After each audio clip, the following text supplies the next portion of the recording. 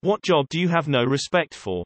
There are debt collectors who call relatives of the deceased to pay off their debts when they are not legally obligated to. Televangelists. Managers of scam call companies. MLM managers. Not the low-level idiots that get suckered into it, they suck too for trying to bring new people into that shitshow, but the people who create them know exactly what they are doing and are pretty much the only ones who profit off of it. Should be illegal. Pyramid schemes are illegal. None of them ever get the just desserts except occasionally by vigilantes, I assume. Those journalists who write clickbait articles. The ones where you wade through page after page of deliberately prolonged text and ads to get to the bit you want to read. Paparazzi.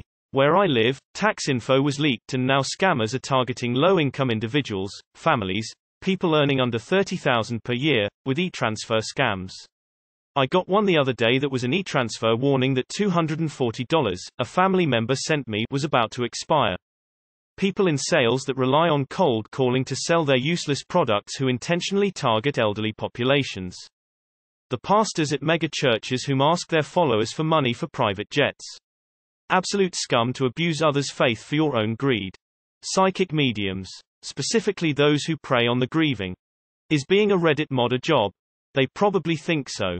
Higher-level people in hospitals, admin, CEOs, etc. Majorly detached from what's actually going on in their facilities, or just don't care, and implement policies that can legitimately be dangerous for patients so that they can get their bonus. Health insurance company CEO. Life coach. Dating expert.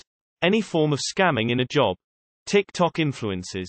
TikTok's algorithm literally is not based on anything and people just go viral for the dumbest things, but when they are famous, they act like they worked hard and are some kind of role model. Australian real estate agents. Laws don't seem to apply to them. Just as dodgy in sales and rentals alike. Never seen anything like it overseas. Timeshare salespeople. Poachers. Especially big game poachers who purposefully hunt nearly extinct animals from species they they are on the brink.